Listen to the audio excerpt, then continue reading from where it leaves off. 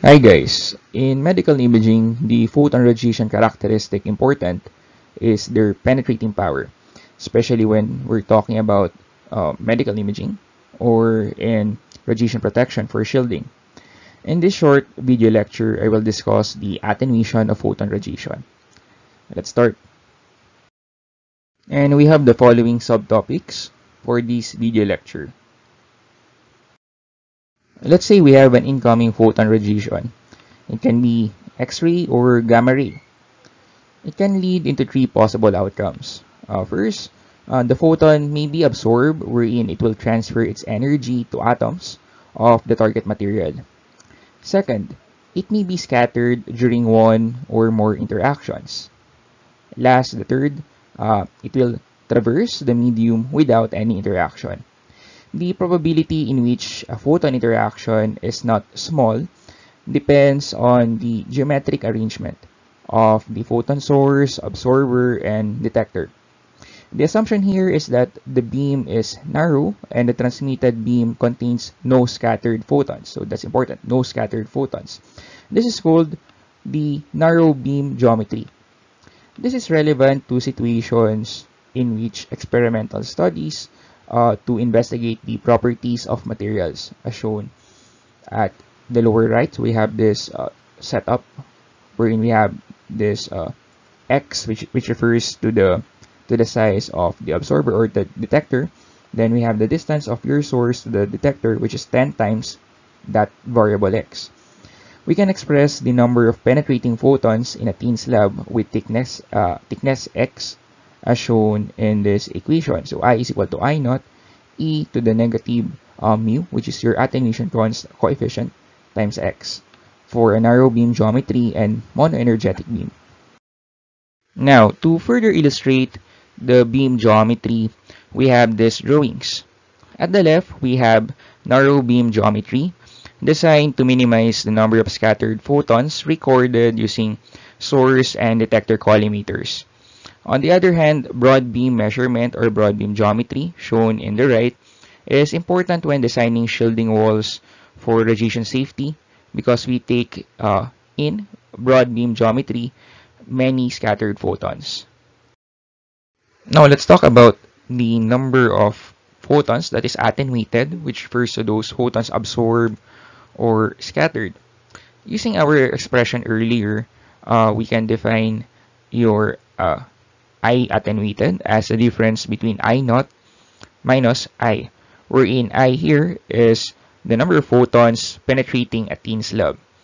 Now we can express this one into this.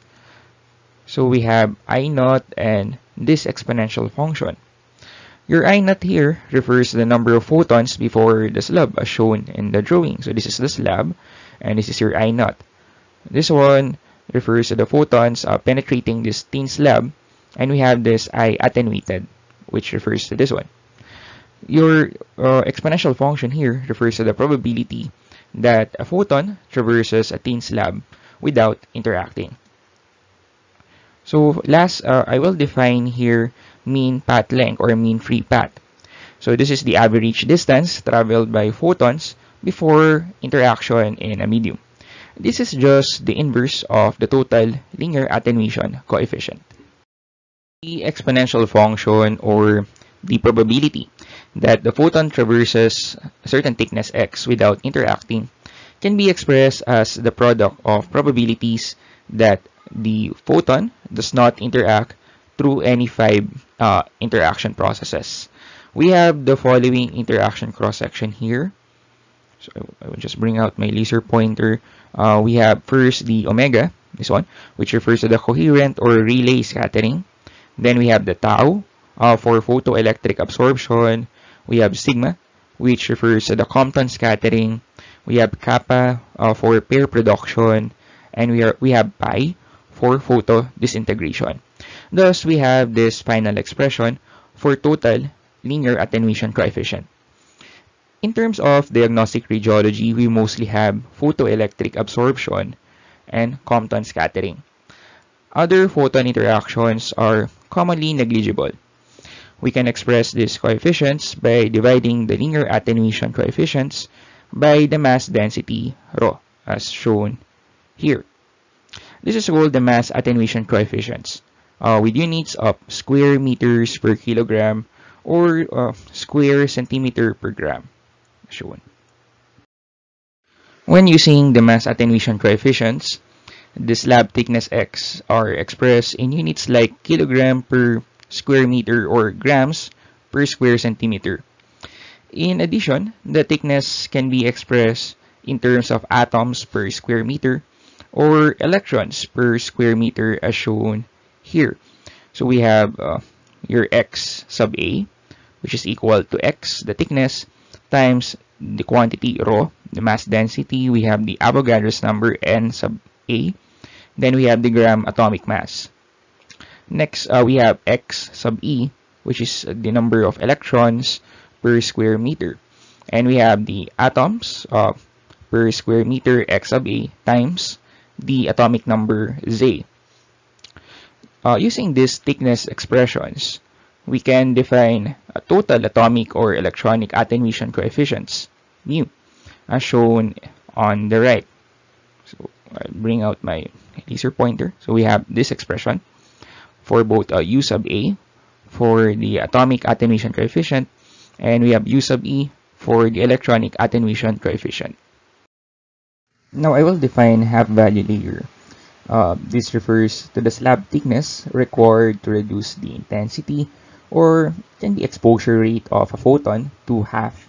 And this is called, again, the half-value layer, or sometimes this is half-value thickness, or HVT. This mainly describes the beam quality, or when we say quality here, it is the penetrating power of the beam. What we have defined here is the first half-value layer. Consequently, the second half-value layer is the amount of material needed to reduce the intensity by 1/2 after the previous half-value layer. We also define here the homogeneity factor, or the HF, shown here, which describes the polychromatic nature of beam. This is always less than 1 for a narrow polychromatic beam due to beam hardening, or this is the removal of the lower energetic photons, while it is equal to 1 for monoenergetic beam. So I have this table here. It shows the recommended minimum penetration, or the HVL, for various kVp values. Note that kVp is just the kilovoltage peak, which is the peak potential applied to the X-ray tube, which accelerates electrons from the cathode to the anode in radiography or computed tomography. Tube voltage, in turn, determines the quantity and quality of the photons generated. This increasing kVp increases the X-ray penetration power. As kVp increases, greater proportion of photons interact with the body, and the HVL for aluminum also increases. Some radiation shielding problems require the use of thick absorbers. Thus, we will define here 10th value layer, also known as the 10th value thickness, or TVT or TVL. It is the absorber thickness to decrease the transmitted beam intensity by a factor of 10. I have one example under the narrow beam conditions.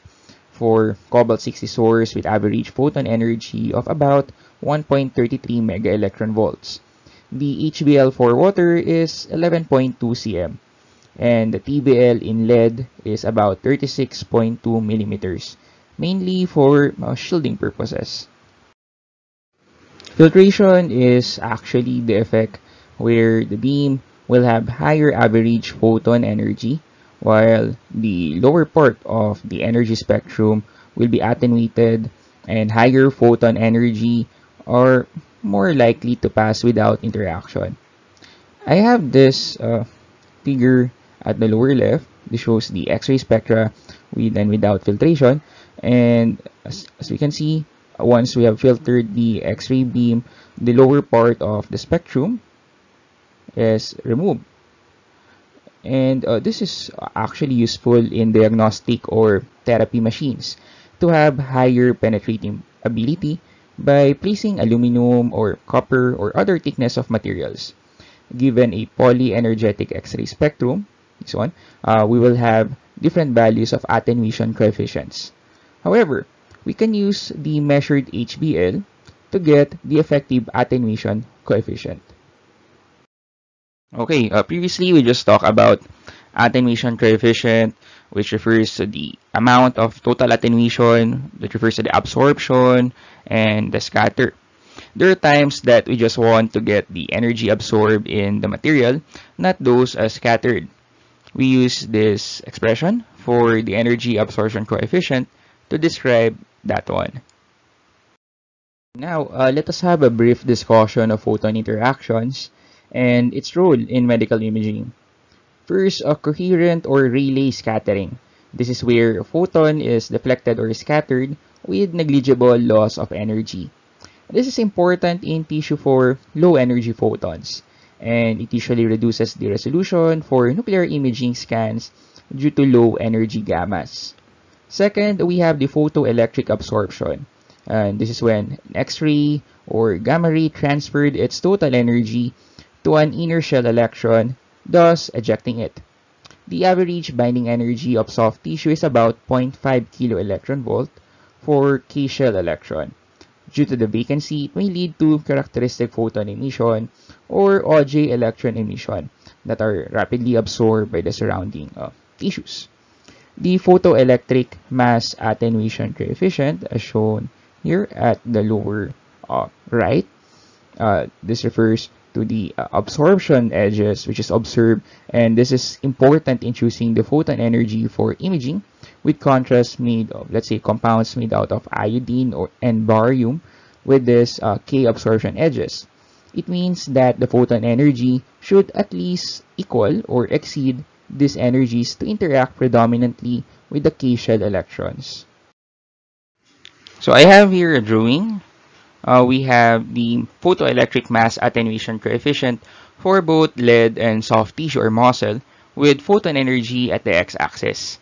It also shows the absorption edges for lead related to the binding energies of electrons in the inner shells. Note that photoelectric mass attenuation coefficient varies approximately to Z cube. Thus, for a photon of, let's say, of 15 kilo-electron volts, it will be absorbed through photoelectric interaction more by bones than soft tissue with the given Z effective values. A reason also why low-energy X-rays are useful in imaging because it produces contrast based on varying values of Z and densities. Photon energies of about 30 kilo-electron volts to 30 mega-electron volts commonly interacts in soft tissue through Compton scattering, wherein part of the incident photon energy is transferred to a free electron. When we have high-energy photon, example from a linear accelerator, most of the energy is transferred to Compton electron than the scattered photon. Compton mass attenuation coefficient is actually directly related to the electron density of the medium and almost independent to the atomic number Z. Therefore, more free electrons, there will be more Compton scattering events. In imaging, high photon energy will not necessarily gives a good image contrast. The last interaction is pair production. This requires photon energy of at least 1.02 mega-electron volts, thus it is irrelevant to radiographic imaging. In addition, its mass attenuation coefficient varies with Z. And that's it for this lecture. Hi!